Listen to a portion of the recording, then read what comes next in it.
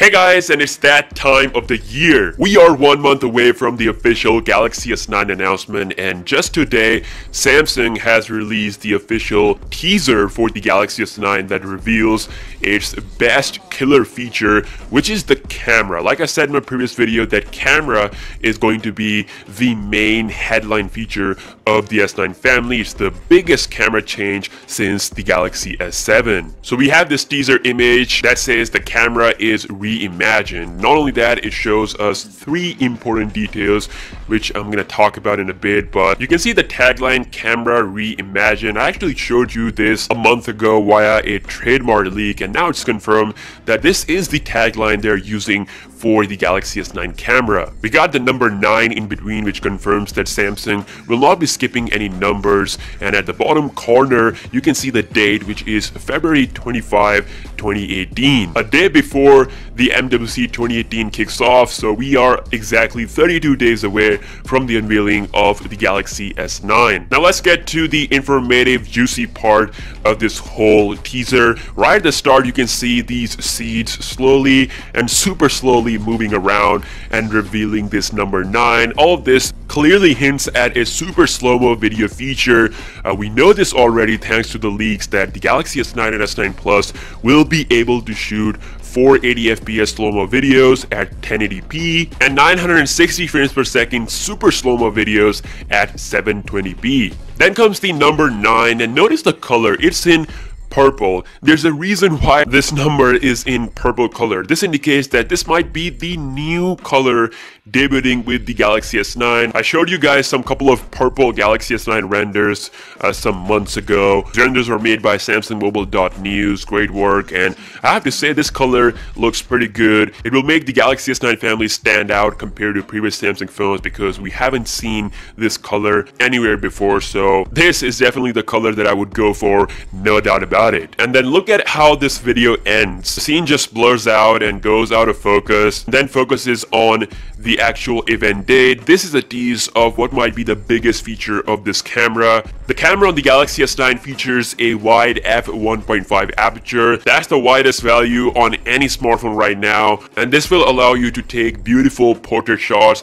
with perfectly blurred background. So the Galaxy S9 camera will be taking the live focus game to a next level, and it seems like the camera will give you a full control over the adjustment of the bokeh effect. The Galaxy S9 will also feature a variable aperture of f1.5/f2.4, and it will work very similar to a DSLR camera. Users will be able to adjust the aperture before taking a picture. The 2 aperture values can be adjusted to allow for more or less light to go through the lens. The S9 Plus, on the other hand, will feature a 2 dual 12 megapixel camera sensors on the back with f1.5 and f2.4 aperture. We'll get optical image stabilization on both lenses.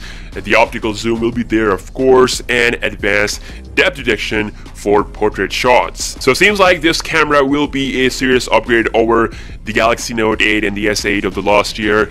Also, there's been a new live hands-on leak of the Galaxy S9. Just a short video with sticker on the back of the phone saying 24 Feb 2018, which is 1 day before the official announcement. So it's a very short video. It actually feels like a dummy of the Galaxy S9. So right around this time, we'll be seeing a lot of dummies of the S9. You can see the single camera on the back with fingerprint scanner below it. It's very similar to the Galaxy A8 2018 that I've been using for the past week. I'll be making a full review pretty soon. And if you guys don't know, I am giving away a Galaxy A8 2018. So to enter this giveaway, all you have to do is to subscribe to this channel, follow me on Instagram and Twitter, and lastly, leave a comment below. I will be picking a random comment on February 20th, so all my social media links are down in the description. Now back to the topic. The fingerprint scanner placement in my usage has been pretty nice and much better than the Galaxy Note 8 and the S8. There was another live leak titled Galaxy S9 Touch Sensitivity Test that showed the screen sensitivity. The guy just typed something on the keyboard. It reminds me to the last year's Galaxy S8 touch sensitivity leak. It's very similar to that.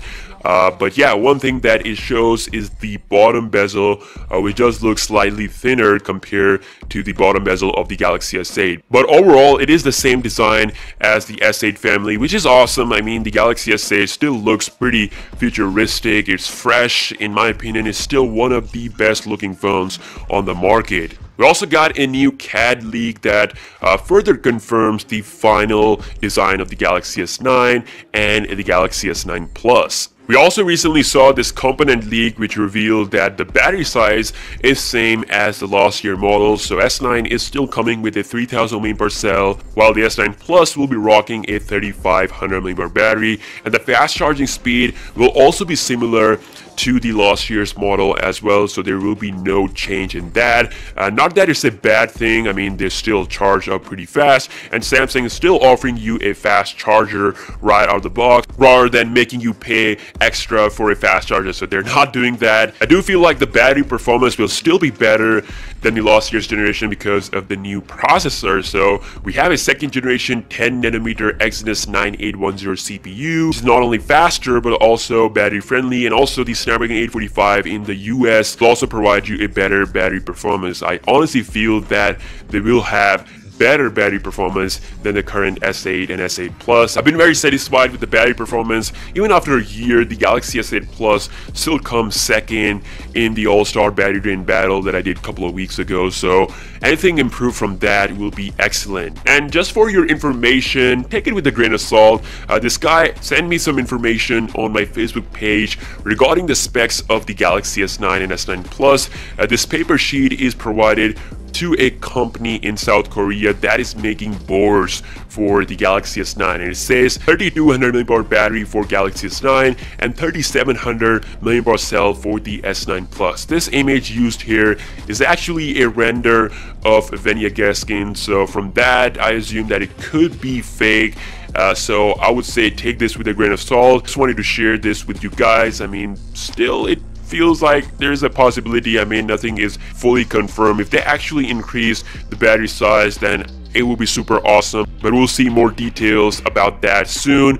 Recently, Samsung revealed some new ISOCELL camera sensor, which includes the ISOCELL Bright, ISOCELL Fast, and ISOCELL Slim sensors. Their new features will be used in the camera for the Galaxy S9, and most notably the ability to perform super speed autofocus and super slow motion video has been highlighted. Just an hour ago, Ice Universe tweeted out they're saying 1000 FPS Galaxy S9 camera, so it is expected that the super slow mo video at 1000 frames per second will be one of the highlights of this camera, and along with that we'll see 480 FPS slow mo at 1080p and 4K recording at 30/60 frames per second. Also, a major news that for the first time talks about the Galaxy S9 software. So we have nothing about that, and finally this is the news that is coming from China. It says that Galaxy S9 is going to come with a new software UI that Samsung has exclusively developed for this device, and it's going to offer some features that we have never seen on any UI from Samsung. So this is pretty awesome news because the current Experience 9.0 UI, which I'm using on my Note 8, is based on Oreo. It is phenomenal. I mean, it performs so good.